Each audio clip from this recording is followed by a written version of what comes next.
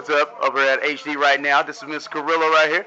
Yeah, Mr. Carrillo. Go ahead and tell them about yourself real quick. Oh man, I'm the dude. No, I'm just kidding. Oh, the dude. When's your next fight? March 2nd, fighting Joey Wilk. Titan? Yep. That's what's up right there, man. That's what's up right there. Don't run away. Yeah, what's that, Aaron Eli right there? He's kind of the man around these parts from Leavenworth, Kansas. Kind of an all-star down there in the whole wrestling program. Now, Aaron, when's your next fight coming up here? March 30th. March 30th. Okay, it's gonna. What promotion company is that gonna be for?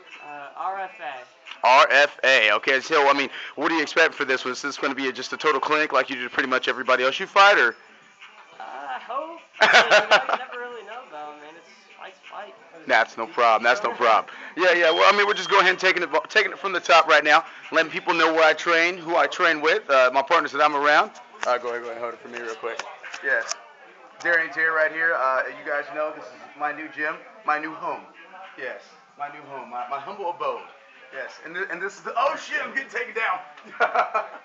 That's how we do business around here. As you can see, it's a very nice environment, very warm, and we train quite a bit. I just went 35 minutes, full goes, 5-minute rounds live with some of the best fighters in Kansas. I'm very proud of my performance, very proud of their performance, and we're all working together. No weak links. Oh yeah.